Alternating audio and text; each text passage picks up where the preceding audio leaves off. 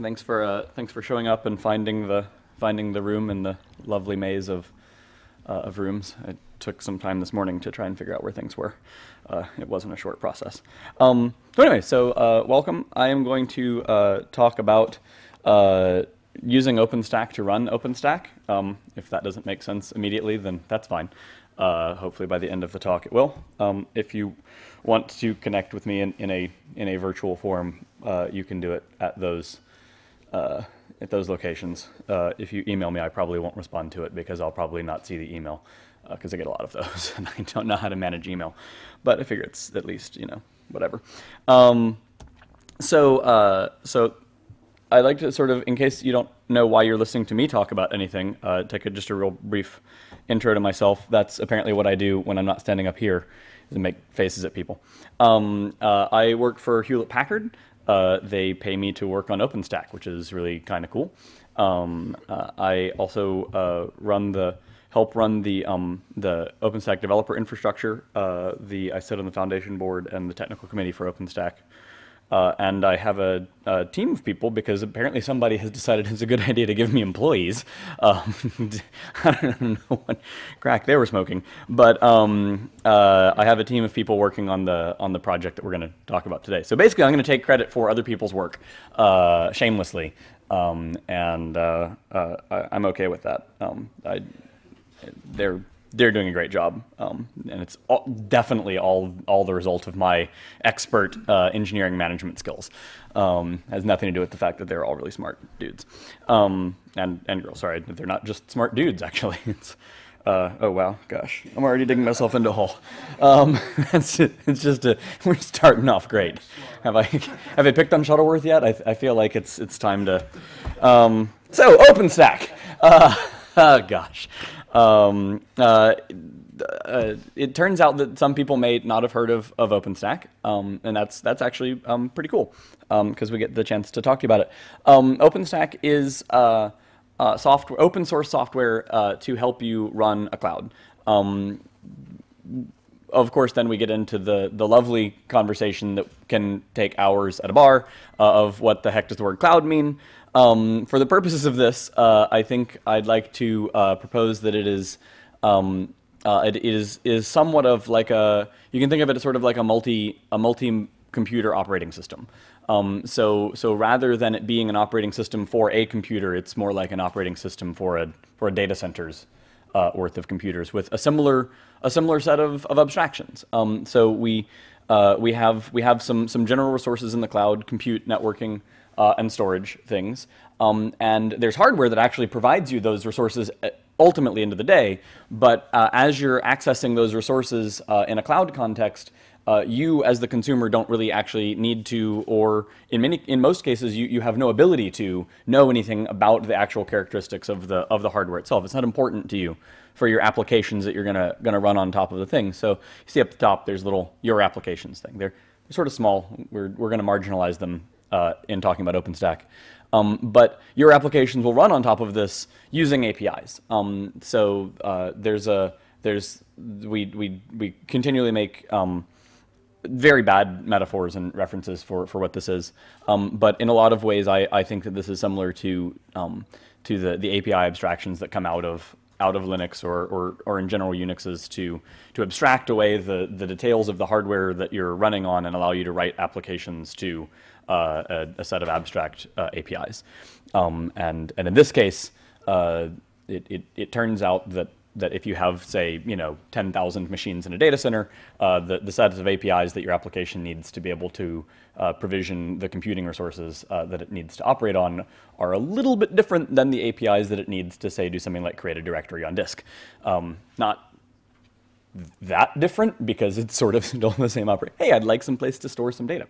Anyway, and now that I've spent half an hour on a marketing slide, so this is sort of in general to give because just to give a little bit more of a sort of overview of where this is coming from. It's software to help run clouds, and it wants to run sort of at all scales, public, private, whatnot. We, at the moment, I put this one up, this is actually a little bit old, but as of at least 6 months ago, I have no idea how it's changed, but there were at least 8 different public clouds running running OpenStack. And so, yeah, I believe you're right. But so one of the things that's interesting about that is that you don't just have you don't just have like one vendor who's giving you things. So your most of your cloud vendors that are out there at the moment, they've got their APIs. They're sort of trying to do their thing, and it's sort of again like the early operating system days where everybody was sort of trying to get app developers to write to their platform. But in this case, we've actually got multiple vendors who are running basically the same platform, which I think is really important because it gets you to the point where you can actually start to develop an ecosystem that isn't dependent on the whims of a crazy executive who likes to throw chairs, because nobody wants to be dependent on that. So again, like I like to steal slides from the marketing people because they make much more attractive slides than I do in most cases. This slide, the base part of the slide is from 6 months ago. 6 months ago, we had 148 companies associated with OpenStack and working on it. We now have over 200. We had around 6,000 individual members of our foundation. We're actually now over 12,000. The code contributors that we had, the cumulative number down there was somewhere around 739, although I believe that number was a little bit low even at that slide time. The latest number that I've seen is actually around 1,600 over the lifetime of the project, which, if you think about the rate of increase, is actually pretty impressive. There's sort of a cute how many patches were merged in the previous cycle number compared to how many we've done in a given period of time now. So the project's growing really, really fastly. I believe that Olo considers this the fastest growing open source project in the history of open source. That doesn't mean that we're the biggest or the best or whatever, but we certainly grow really quickly, which is one measure of success. We're a collection of projects, right? So it's not just that you can't just clone OpenStack from the Git repo. I mean, you can clone OpenStack from Git repos, but you'll be cloning many Git repositories to get the job done. At least until we land that super project. But in general, it's sort of a federation of things because it turns out there's a lot of different concerns that go into running a cloud, and we're growing more every day. Actually, the database as a service trove that's down there on the bottom that was sort of a few weeks ago was incubated to be included will be included in the next release. We've got another thing that I'm going to talk about here today, Ironic, which is in the incubation path.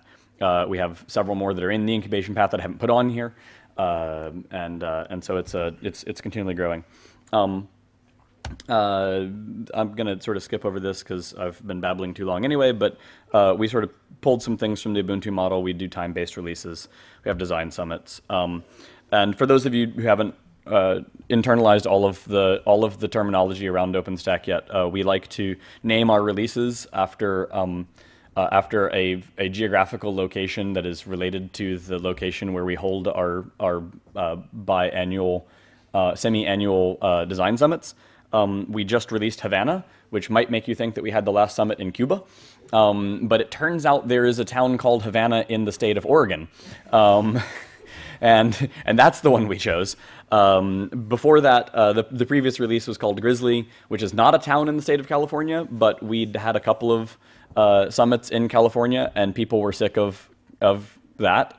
And so one of our developers suggested that the flag has a grizzly bear on it, and grizzly bears are cool. So there's some going back and forth. This is actually we've now got like 3 in a row that sort of have weird explanations behind them. Our next summit is in Hong Kong in a couple of weeks. It turns out that words starting with I aren't a feature of the Chinese language, really. So we had a hard time finding a location that started with the letter I, but it turns out there is a street in Hong Kong called Ice House. So this is not named after the cheap, terrible American beer. It is actually named after a street in Hong Kong. We also really give them year numbers. This is turning into much more of a talk on overview of OpenStack than it really is supposed to be. So back to the matter at hand. Why do we want to use a cloud? And part of a lot of the reason for that is is for velocity. It's so that you can get your application done. It's so you can get your task done. The cloud itself is actually, in and of itself, not particularly important or interesting, except that we're here talking about it. But you don't really want the cloud to be the thing that you're doing, right? You want to you've got your application, you've got your system that you're wanting to deploy, and cloud technology is a way to do that in a quicker and a more nimble fashion, right? So that you can respond to issues that you've got. So you don't have to call the IT department and be like, well, you might be the IT department, but you don't have to call somebody and be like, hey, I need another web server. Can you go down and rack something up for me? And we need to order another server, and so let's go get it, and we'll cable it up, and we'll provision it. And that might take a few weeks or whatever. In the sort of the cloud context, you can just it takes me maybe about 5 minutes, because you ask the cloud for one, and then it's actually got to go do one, and then you've got a new computing resource that you can use to deploy your code on, and that means that you can make a whole different set of choices, right? You can try something out. You can spin up a new server, stick something on it, give it a shot, and go, oh, whoa, that didn't work. It's terrible. You just delete it. It's not a big deal. And so it allows you to do that, and it allows you to do that with your really big complicated applications. Because again, if you've got an application that takes 1,000 nodes to deploy on, then making structural changes in that is going to be a really costly proposition. You're gonna really think twice about exploring how you might reorganize that in a substantial way. But if you've got cloud, you can do that. You can spin up, as we do in the OpenStack infrastructure. We spin up a whole new cloud about 1,000 times a day to test it to see if it works, and that's great. So you can do all of these things. You can develop in cloud instances. You can test in them, and you can deploy in them. And you've got all that available. And I mean, I don't know how many of you have ever worked with a large scale application, but you normally don't get, say, if it's 1,000 node deployment, you probably usually in the traditional world don't get 1,000 machines in your dev test lab to do a test of your deploy. Some reason the people in upper management seem to think that's a waste of money. They're wrong, of course, but you get some of that back. So that being said, this is a more realistic picture of what an OpenStack deployment actually looks like. This is also a slightly old slide. It's much more complicated than this now.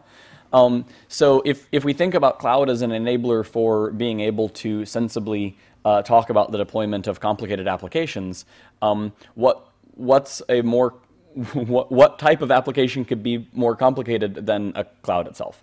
Right? This is the type of thing that you've got to deploy somewhere, and this is providing people all of the lovely resources that they need to make their applications portable and cross-platform and quick and easy and fast. But the poor saps who deploy this don't get any of those benefits. They're underneath all of the goodness, dealing with all of those lines and all of those boxes and all of those arrows and all of the complexity of actually dealing with that on real hardware. And that's, I don't know, it's kind of rude. It's like, you're the I was gonna make a terrible reference. Never mind. You're not like a guy with a palm front at all, but it's we'd like to help these guys out. So when you have a complicated app, either your application or in my case the application being running a cloud itself, there's some real specific failure scenarios that can happen in an application that is that complicated. These can happen in any application, but they are particularly hairy when your application is data centers in size. Specifically, amazingly, as it may be hard to believe, but even though it's open source software and even though there's 1,600 odd developers who've worked on it, there might be bugs. We do a lot of testing. We do a lot of testing. Bugs creep in. Sorry, it happens. It's a we're not yet perfect. We'll get there.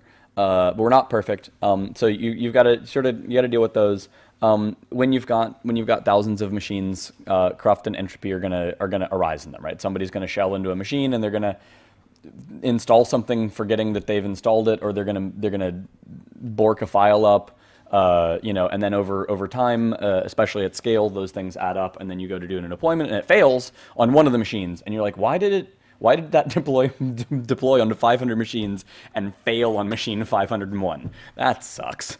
And then also, hardware fails. Turns out virtual hardware fails in clouds too, but that's actually not the problem. Things fail, your resources fail, and you sort of have to deal with those. So in general, our approach to helping to deploy our lovely complicated cloud software is to use cloud software to do that. And there's several sort of key pieces to this. First of all, we want to be able to deploy our cloud taking advantage of both continuous integration and delivery. It's a really, really complicated thing. Waiting for 6-month releases, even though we make them, to upgrade your cloud is probably a disastrously stupid idea.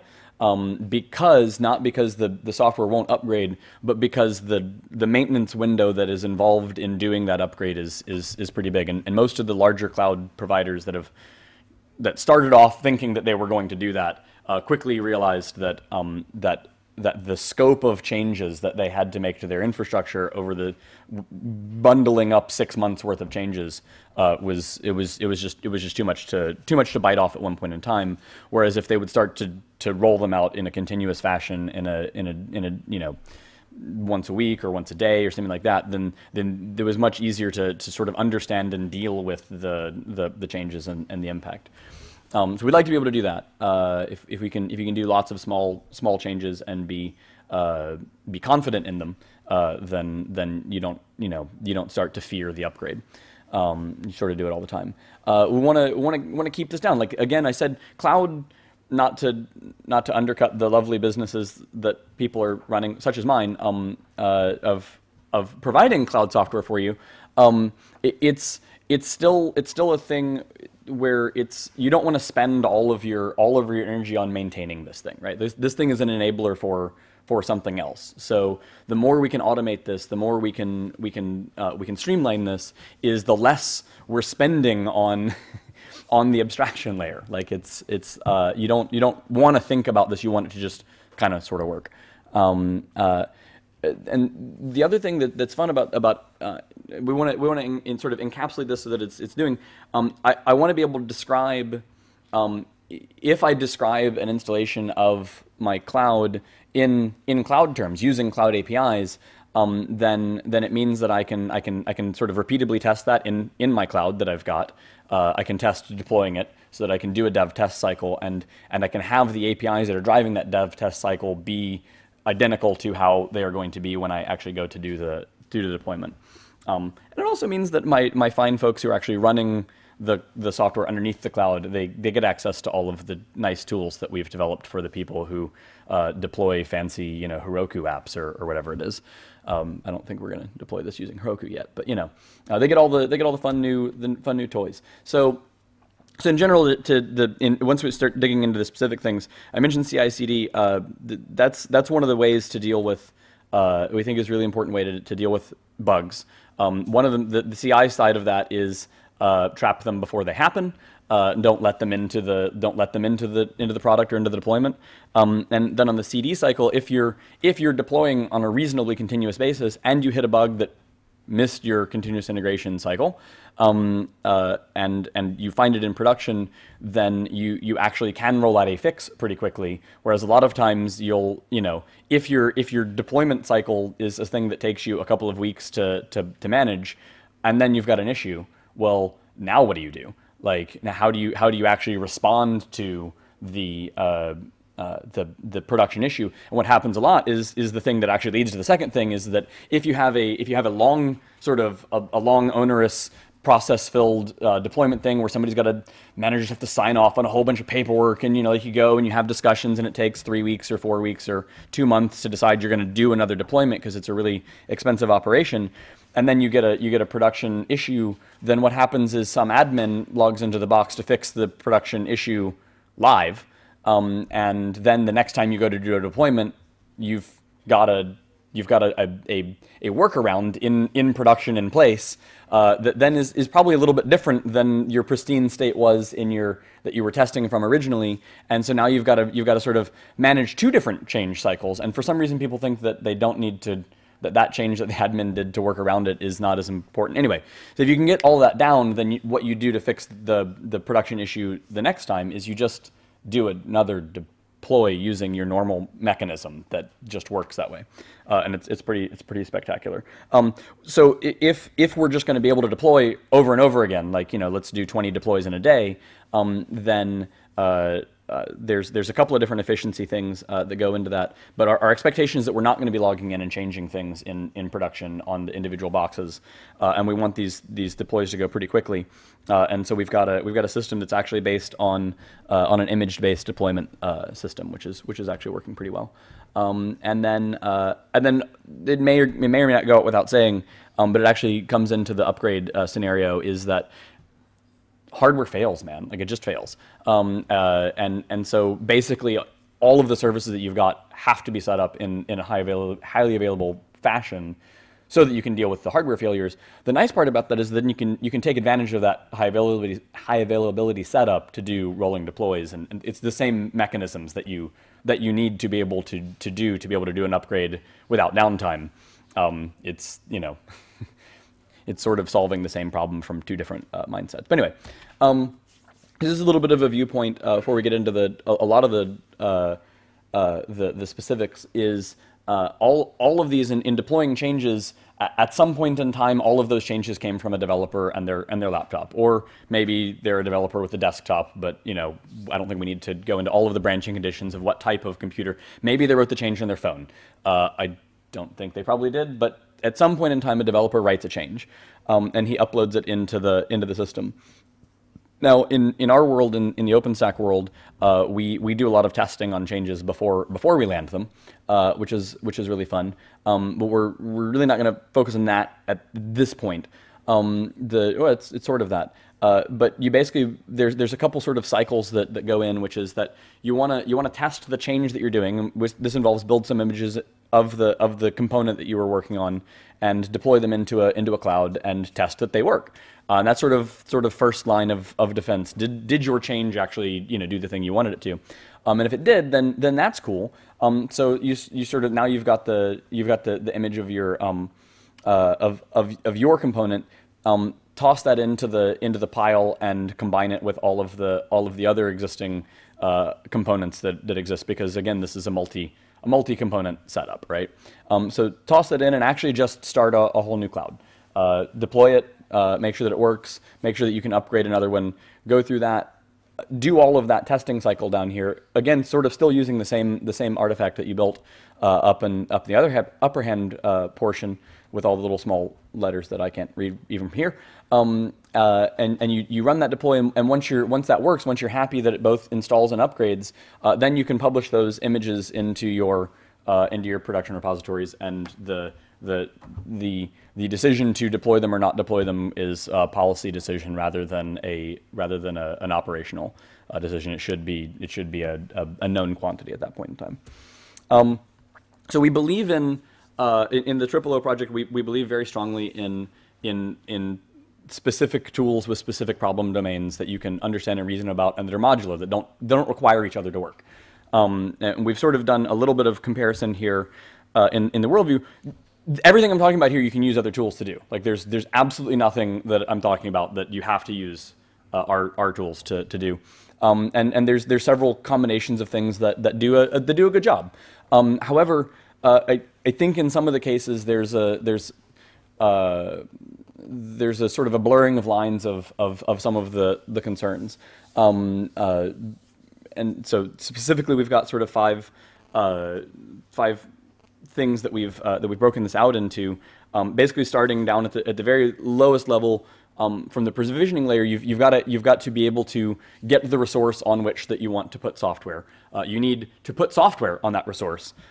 You may or may not need to configure that software. The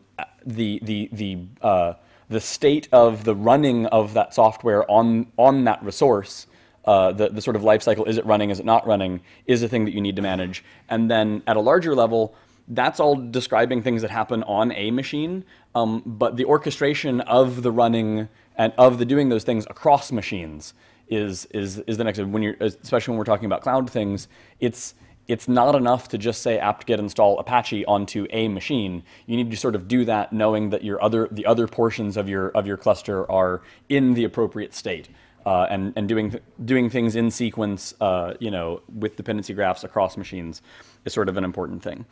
So various of these tools do have different approaches to that, and I'm not going to really go into the specific there, but we have basically a tool for each of them. And then if you're into some of these other tools, honestly, we've tried our best to make each of these sort of standalone components. So it's absolutely completely conceivable that if you're a big, Ubuntu MOS fan, that you could actually still use Nova for provisioning and then ask MOS to get you a thing out of Nova and go Juju the on top of that.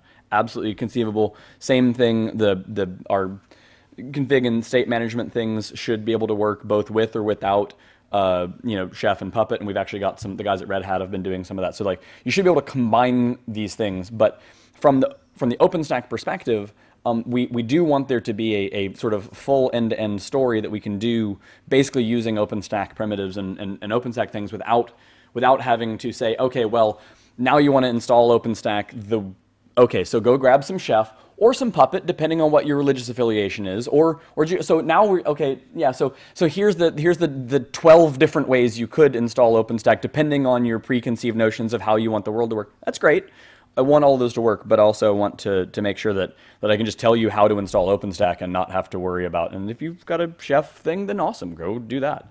But we get really quickly into the quicksand of VI versus Emacs, and that doesn't really help anybody. The components really specifically, we have several of them, and I'll talk about each of them in a little bit more detail. It all sort of builds on the basis of using Nova to actually drive. Nova is the compute portion of OpenStack, using that to drive your actual bare metal deployments. There's a piece that actually just is part of OpenStack for the first time as of last week in the Havana release called Heat, which is the orchestration piece, which knows about how all these things line together. We have a tool for building disk images, because if we're going to be deploying and upgrading using disk images, we might need a tool to create them, amazing as that might be. There's sort of a trio of commands that I think are a lot of fun. OS something config, apply, refresh, and collect.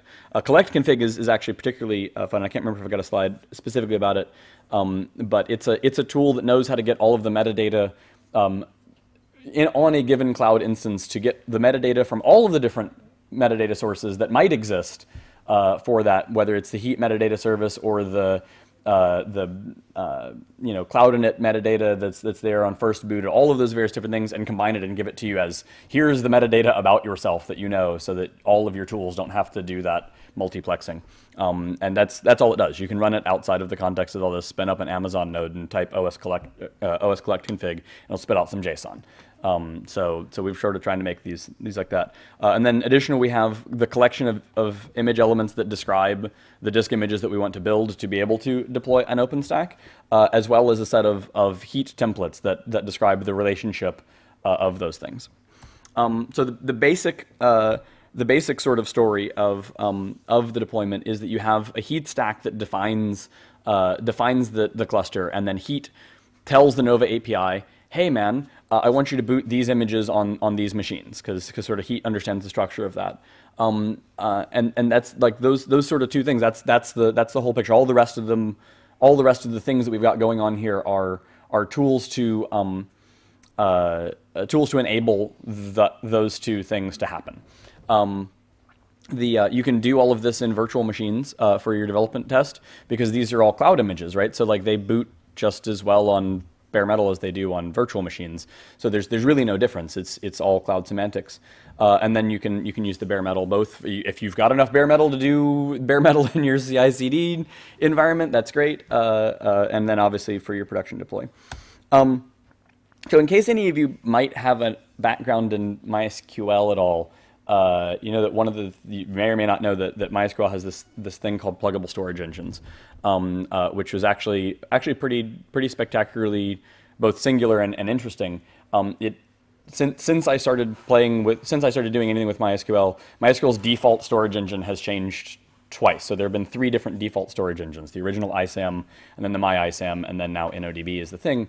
But from a person consuming MySQL database, you don't, unless you want to get into advanced things and like you need a DBA something or something like that, you actually don't have to know very much about that. OpenStack Nova has much the same approach. It has multiple hypervisor support behind it, so you can run it with Xen or KVM or Hyper-V or VMware, and from an API perspective, for the most part, hand wavy. There's some differences, but for the most part, it's the same.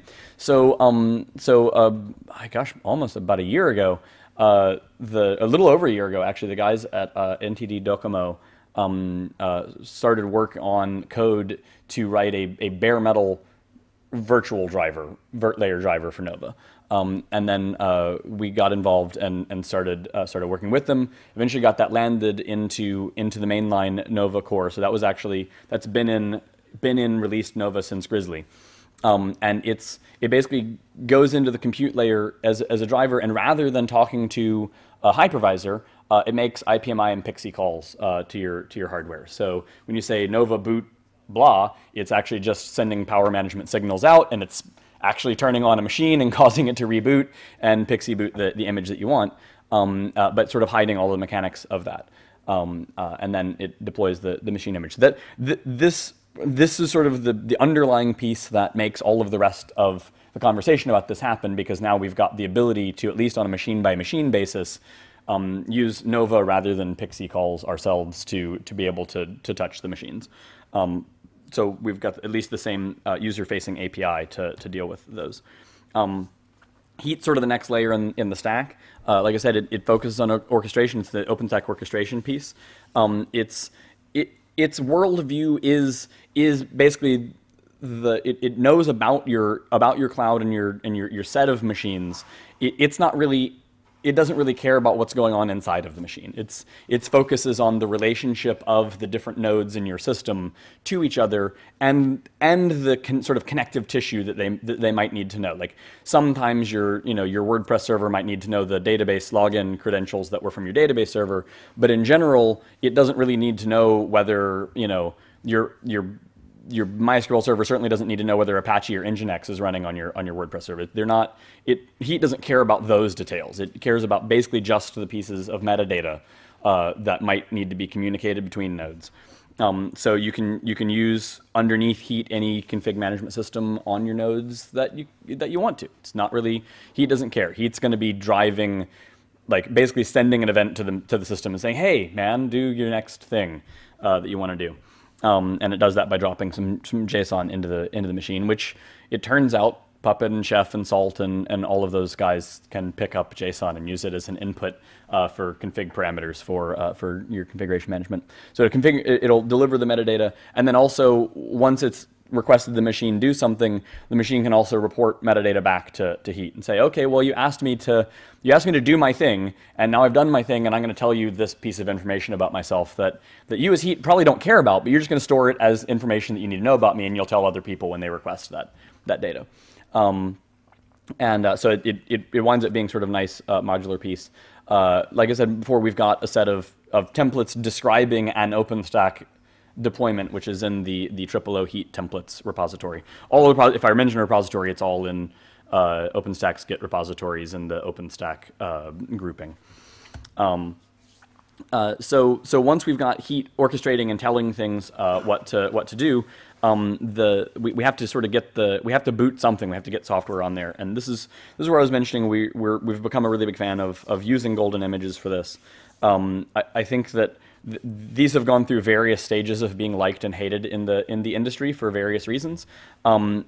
They seem to fit the cloud semantic model particularly well, partially because we're always booting machines off of base images in sort of the when you're talking about things from cloud semantics, you're like, hey, boot me an Ubuntu or a Fedora, and you're starting from an image. You're not starting from an installer. You're like, Nova boot Ubuntu does not get a bare virtual machine and run the Ubuntu OS installer from a DVD image into that. That would take well, it'd take about an hour. It would be terrible.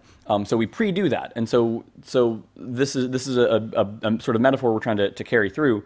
If that's how we're going to boot a normal machine, then why don't we do that for our actual service machines? And you see this in the AMIs in the Amazon world are a common way for companies to say, hey, here's our appliance, go boot it, and there it is. It's not, they don't give you a pile of chef recipes to run on a bare machine. They give you a set of the software. You've got to be able to deal with upgrades, and we'll talk about that in a second. But one of the ways to conceptually think about this, and again, this gets into sort of cloud semantics anyway. So I boot a normal cloud VM, and I'm going to run my stuff on it. You basically get an ephemeral disk locally with the machine that is sort of expected to, if that VM dies, that's just going to go away. Like it's gone. And so then you're expected, in theory, practice is a little bit different, but the theory is that you're expected to attach a persistent block storage device to your cloud image, and you put important things there. That's where you put the stuff that you don't want to go away, unless you happen to use a cloud provider where the ephemeral disks are more reliable than the block storage. But I'd consider that a bug. But the design is such that your compute instance has some local disk in it, but you're supposed to sort of that's for it's local state. Like it could be recreated or whatever, but like database, your actual files that you care about, you stick those in a consistent place. So same thing, if we split our installation into that same sort of striation, then I've got something that I can blow away and recreate as many times as I want to, and then I've got a place that I know that I don't want to touch because it's really precious. Then going in with an image and redeploying a new copy of the image on top of the running system means you've got a section of the system that you can blow away with impunity, right? You don't have to be careful about it. You just done. So it makes sort of an image upgrade process a bit easier. The other thing that's nice about images is that you can build the image and you can deploy it into your test cloud, and then if that works, you can actually just deploy that image that you actually tested. Not you tested that you can probably recreate the state of that image, but you can actually create the state of that image, test it, and then actually take those actual bytes themselves and actually deploy those. And that, I think, is actually pretty cool, because then you can actually test the mechanisms of, can I deploy, given any image, can I deploy that? And you can get to confidence about that process. And then you can test the bytes themselves, and you don't have to sort of mix these two things. So in a lot of ways, I think, if we go with the metaphor that a cloud is sort of like an operating system for the data center, then these disk images sort of become like distro packages, except at the machine level, right? I'm not thinking about I want a deb of Nova. I'm talking about I want a Nova controller machine, and in my data center OS. Then I will just install the various packages and update the packages, so we have a sort of general machinery for that, rather than trying to think about packages at the data center level, because I think it's too many. Anyway, I'm babbling about that too much. Anyway, we have a couple tools. There's a really simple tool that has a very, very inventive name. We call it Disk Image Builder. It is the tool that we use to build disk images. As opposed to the rest of OpenStack, we apparently seem to, in the TripleO world, come up with just nothing but terrible names for things. If you like fancy names like Octothorpe or whatever, and then we've got a set of image elements to do that. So the OS star config, the sort of triumvirate of config tools we've got. Like I said, these do wind up being like a config management system, but they're not attempting to be another Chef or Puppet. They're in fact very explicitly trying to not be another Chef or Puppet. We don't want to get into the competition with that. It's actually a really hard general case problem, and actually both Chef, Puppet, and Salt and these guys have done a pretty good job for what they are. But we need a way basically to in between heat and disk images, we sort of need to be able to handle some config files basically in a sane manner if we're doing all this with cloud type stuff. So the way this sort of hangs together is, like I said earlier, you've got this tool OS collect config, which will collect metadata from all of the metadata sources that exist. So if you have heat either deploying a new service or updating a new service, then two things are going to happen.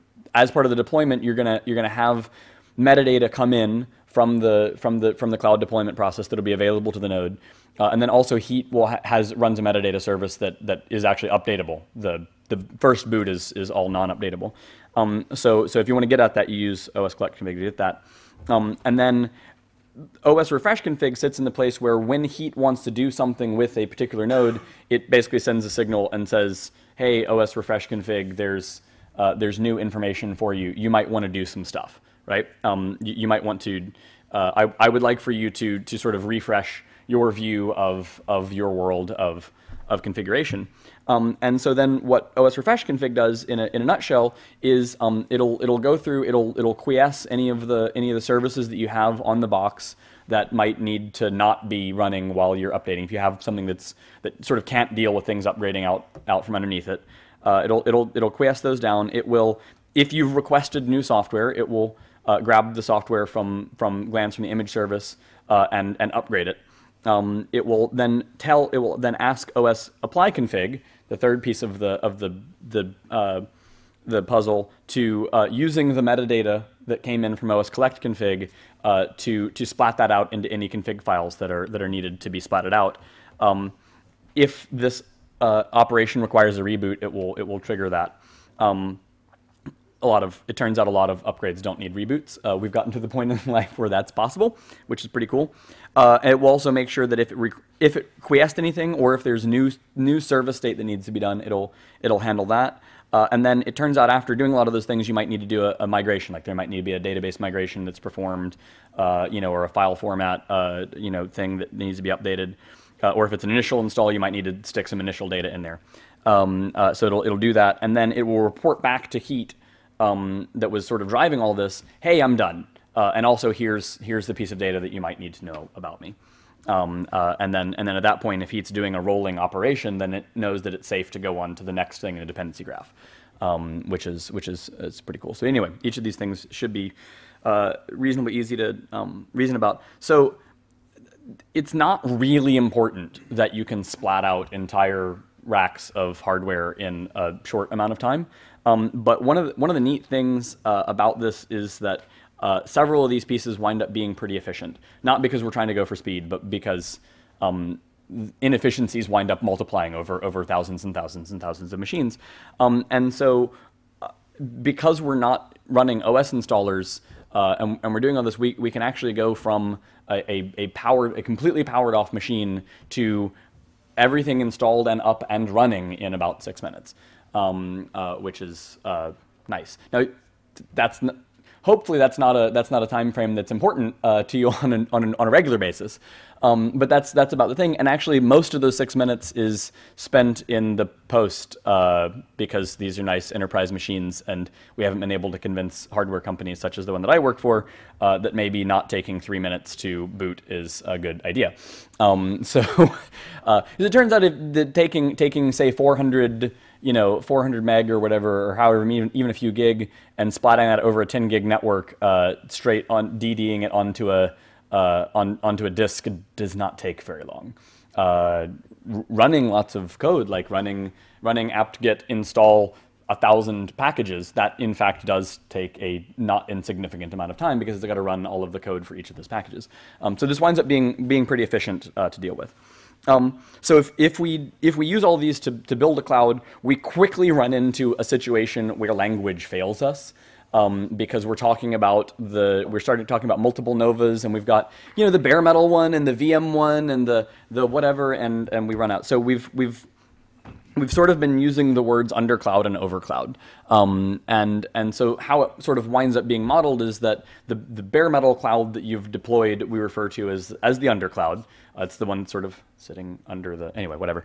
So it's a bare metal cloud that's using the Nova bare metal driver to operate on that, and then clouds, OpenStack clouds are by nature this built-in piece of the system multi-tenant, right? They're designed to be able to have multiple user accounts and multiple tenants that run multiple applications, because my gosh, if they weren't, they wouldn't be very useful from a public cloud perspective.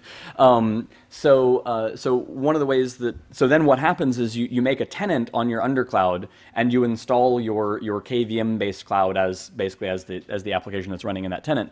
But because it's multi-tenant, then you can actually do multiple of these. So you've got, say, a data center of gear. Thank you. You got a data center of gear. You make a tenant for your production cloud. You can also just make a tenant. It's just another user account in your cloud for your dev test or your pre-prod cloud.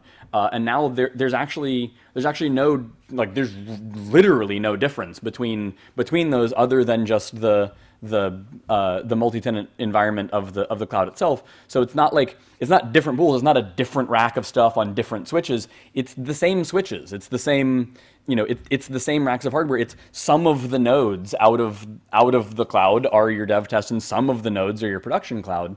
And then as we get into sort of more advanced things, because this is a 45-minute talk, so you can't go all the way down the rabbit hole. But there's or I probably could if I didn't babble as much. The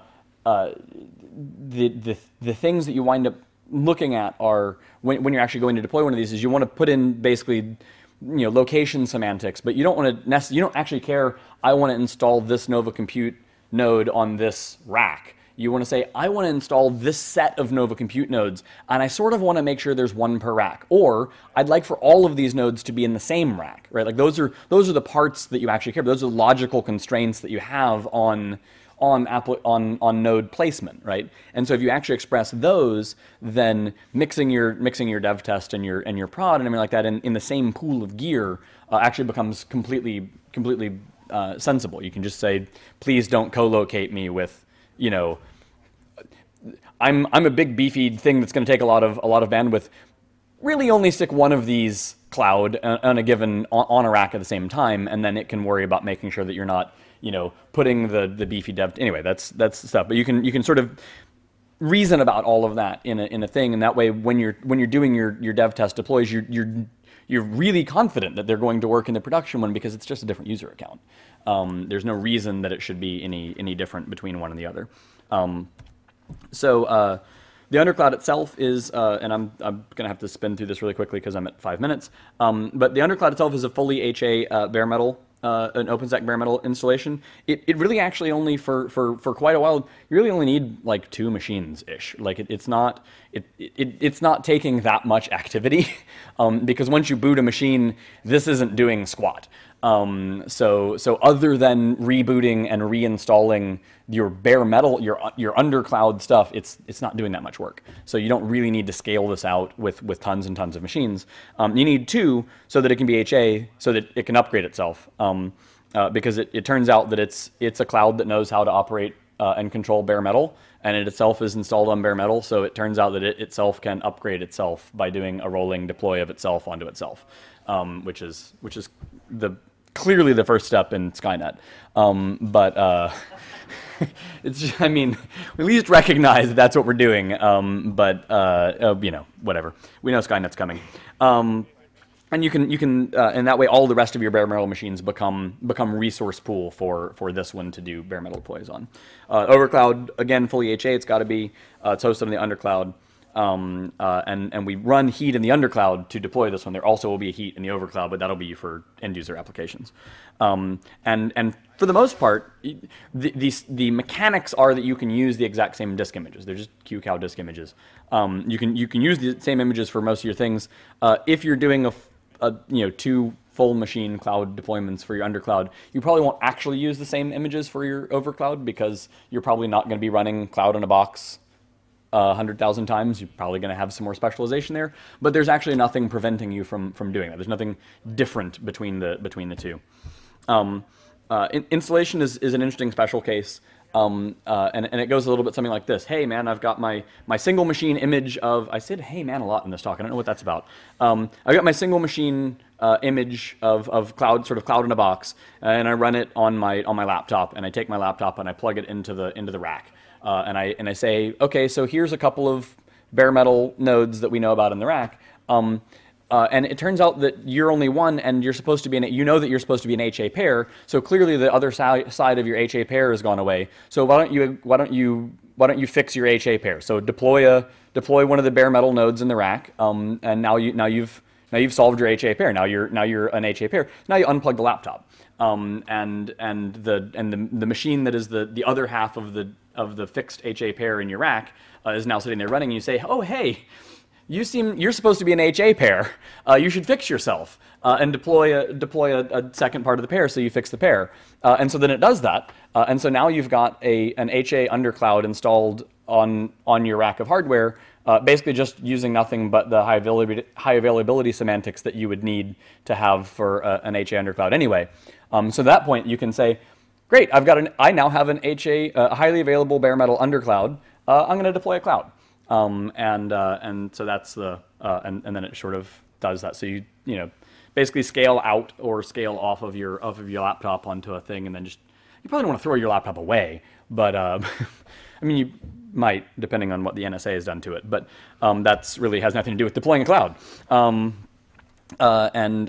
minute, gosh, I've almost got through the things. So the upgrade is sort of is one of the questions, and I did a bad job. So there's two versions of how you upgrade this thing using heat. The simple one is if all your stuff is HA, then all of your stuff should be able to deal with node failures, right? So you just do the simple rolling deploy, which is shoot one of the nodes in the head, reinstall it with a new version of thing you want from scratch, and go on to the next one. That should be a process that you can do for all of your nodes, even ones that require data migrations before you shoot it in the head, because otherwise your cloud isn't highly available and you're going to die in the case of hardware failure. It's not efficient. It's not the efficient way to do things, and you probably aren't going to choose to do that 10 times in a day. So the other way that you can do it, and I've hinted at some of the elements of this a little bit, is it turns out some of the nodes have precious data. So if we've split it into sort of ephemeral and precious, then we can then pull in the new image that we want to deploy. We can do the things we need to do that I mentioned from OS Profession config in terms of quiescing services, and then we can actually just unpack the image into a local directory and rsync over the root file system, which makes me cringe a little bit, because rsyncing over my root file system seems like a thing that I most of the time don't want to do. Which is the reason that we sort of need to make sure that we've got a well-known location, which is where we put data that we care about, and all we're rsyncing over is the contents of the results of installing some RPMs or some Debian packages into that file system. But the thing that's nice about it is that it turns out that just rsyncing some bytes is a really well-known thing, and it's pretty good at its job. You know what it's doing, and if you do that with a --delete, then you take care of the cruft problem too, right? Because if somebody left an additional file that your config management didn't think to put in a stanza that you need to delete that file, even though nothing is installing it anymore, but it's left over from the old install, no, that's fine. You just don't have to worry about it. The images are gonna go completely away. So that's the more complicated version. You can do some more orchestration in there, and we can talk about that for a long time, but I babbled too long, so I can't do that. In the future, we need to do some better work in Cinder to support. Cinder really works really well if you're gonna attach a network or a SAN or something like that, an external thing as your persistent data store, because that's what it's sort of designed to do. It's the block storage service for OpenStack. But probably in an actual bare metal cloud, you actually have some local RAID disks that are the ones you actually probably want to use for your persistent data.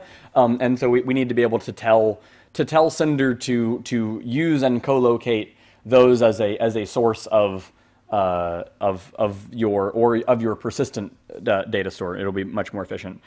Same thing, Neutron, at the moment we're assuming that somebody has configured your switches before we've come in, and we'd like to get to the point where that can do the bare metal steps of doing what it needs to do with your switches to do all of that type of stuff.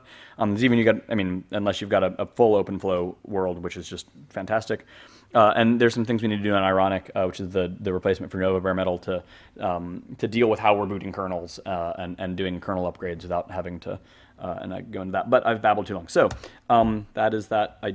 If there are any questions, I think we're at time, so probably pounce on me and find me, and I'll talk to you with beer or whatever. I'm always happy to talk over beer, or to drink beer, or to wear beer. I don't know. Whatever it is we do with beer. So anyway, thanks a lot.